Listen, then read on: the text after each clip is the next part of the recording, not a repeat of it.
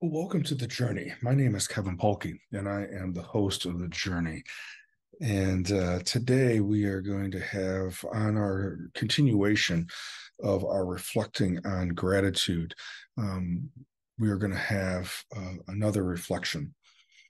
And in this particular time, I was just recently somewhere in our house and I saw a picture that my wife had put up. And on the picture, or the painting, I guess, there was a beginning of a quote that said, "Be still." And that particular quote, "Be still," comes from uh, the Old Testament of Psalms 46, verse 10. And I reflected on that. I'd seen this in our house numerous times. It's one of my favorite, one of Delinda, my sister in law's favorite verse. Both her and Diane have it tattooed on their arms. Um, and as I was reflecting on this phrase, "be still," the second part of um, that quote is, "Be still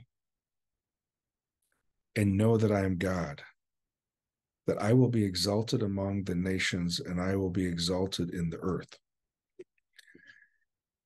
At this particular passage, as I went and looked at it, it is about the author who is struggling with, um, or at least my take on it, that the author was struggling with feeling persecuted and feeling that the enemies, the people who were against him, were were knocking on his door,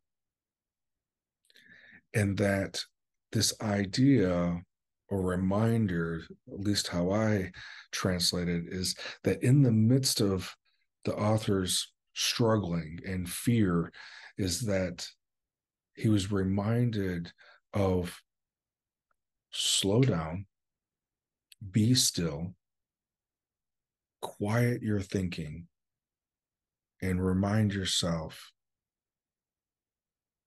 that God is on your side.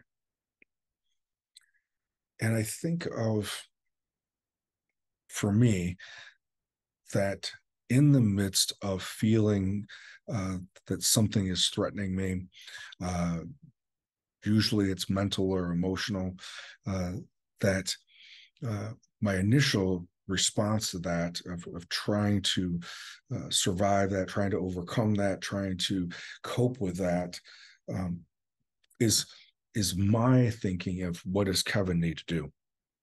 What do I need to do to be able to protect myself or guard myself, or how to persevere through this piece? And that if I could quiet myself, slow everything down, be still, and reflect on that I don't have to go this ordeal or obstacle alone.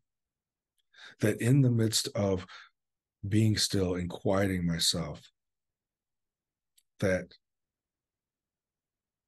I can see things from a broader perspective, a bigger picture of what may be going on than just what's happening in the moment.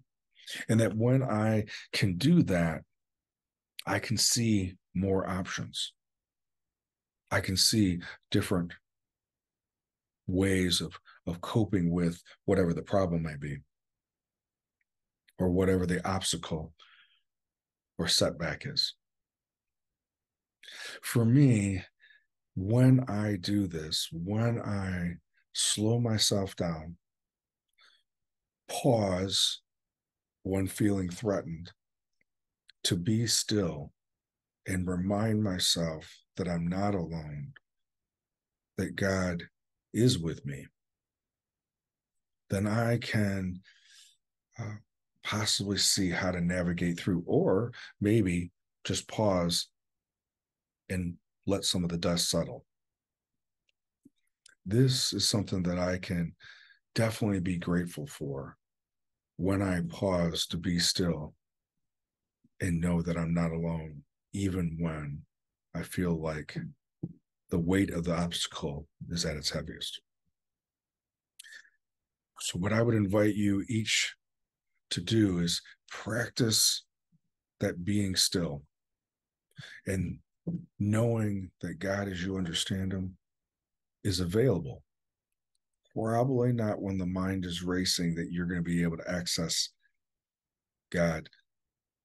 Not that God's gone anywhere, but your ability to access God is probably going to be limited because of the mind racing.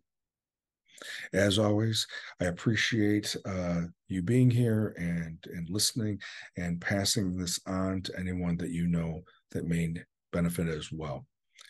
And look forward to being with you next week.